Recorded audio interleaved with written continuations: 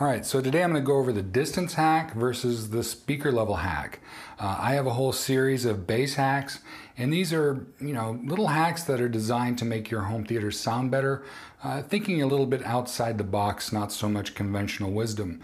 And it really does make a difference. Both of these hacks are really good, but I've had some questions, and so I'm going to go over the differences between them because it can be a bit confusing. Before I get started, please hit the like button, subscribe, do all that stuff. It really makes a huge difference. I'm trying to produce more content, and it is a bit of a challenge to get visibility on YouTube, so I appreciate your help with that. Also, as you can see, I've got a fireplace mantle here to deal with, and I know that problem vexes a lot of home theater enthusiasts, and honestly, I'm not sure exactly what I'm going to do with it yet. I'm going to be trying different things, and I'll let you know what my solution is to it. All right, so to get right into it, distance in your AVR is basically timing. The AVR makers have made it a lot easier on us by saying distance instead of millisecond delay. So instead of you sitting down and having to calculate how much delay you'd have to have for each channel to make it sound right to you, instead they label it distance. So it's basically about delay. Distance is also something that you're dealing with that has to do with the speed of sound versus the speed of light. So, what you're seeing versus what you hear, what you're seeing is instant, basically, 186,000 miles per second, which is the speed of light, or basically 760 some odd miles an hour for sound. So, it really matters. When you see someone bouncing a basketball across a field, it takes a minute for that sound to get to you relative to how you're seeing it. So that's the basis behind the distance, settings in your AVR. The speaker level is basically the loudness or the volume or whatever you want to call it, how many decibels is coming out of your speaker. It's the level, it's the loudness. And so the questions I've been getting are people asking me, hey, can I set the distance to my height speakers a little different so I can hear them better? And the short answer to that is no, you don't want to do that. And so when you run room correction and your AVR sets your speakers all at a certain distance, you probably want to keep that distance. Granted, you want to keep your room correction kind of tight, so you don't want it all across the room. I usually keep mine within a 4-foot circle. After room correction, all of your speakers are going to have a distance assigned to them.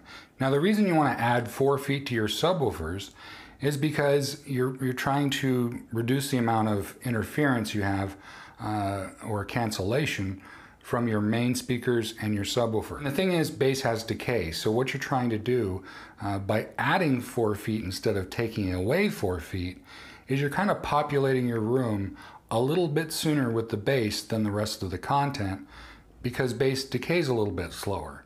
And so it's about the best cohesion you can get versus taking away 4 feet, because then you still have the phase shift happening, which is reducing the cancellations, but it's coming at you a little bit later, and then the decay sits around even longer, so it's not quite as clean as adding 4 feet. So that's why I'm not a big fan of changing phase. I always keep phase at 0 and add 4 feet. If I did phase, it'd be like reducing the distance by 4 feet. So. The whole point is, if you do that to your other speakers, what you're going to get is a big lack of cohesion. You're going to be getting some muddy sounds, it's not going to be together, it's not going to sound right. So you don't want to do the distance hack to anything other than the subwoofers. So why are people asking, should I do it to my height speakers? Should I do it to my surround speakers? What the issue is that the speaker level hack, okay, so the speaker level basically is the volume, loudness, whatever you want to call it. And what happens is, if you measure all of your speakers and set them all to the same decibel rating, say set them all to 75 dB, and you've got some disparity in the distance, like say you've got a surround channel that's 4 feet away, and then your front channel is 12 feet away. You're going to hear that surround channel more than you hear your front channel. It's going to wash out your front channel. And I experienced that a lot in the motorhome because I was very close to the surrounds, and the front, by comparison, was a lot further away. I had to reduce the levels of the speakers that were closer to me and increase the levels for the speakers that were furthest away. And so if you measured by, if you took a measurement, they wouldn't be the same decibel rating, which would drive a lot of people crazy. But the thing is, it's about how does it actually sound, not what does it measure. I mean, measurements are important. I'm all about measurements. But there are times that you have to let your ear override those measurements. And that's what I did, is with the speakers that were really close, I reduced the volume, the level, and then the speakers that were further away, I increased the level. And what I wanted to do was to have pure cohesion in the sense that I didn't want to hear any one speaker over the other, and I didn't want any one speaker to disappear or be drowned out by the rest of the speakers.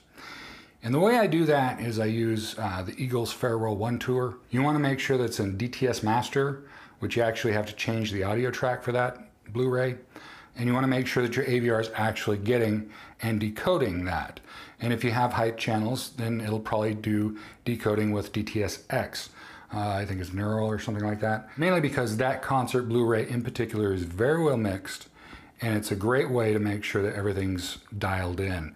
If you try and do it with a movie or something like that, it's just not, you don't have a good reference for it.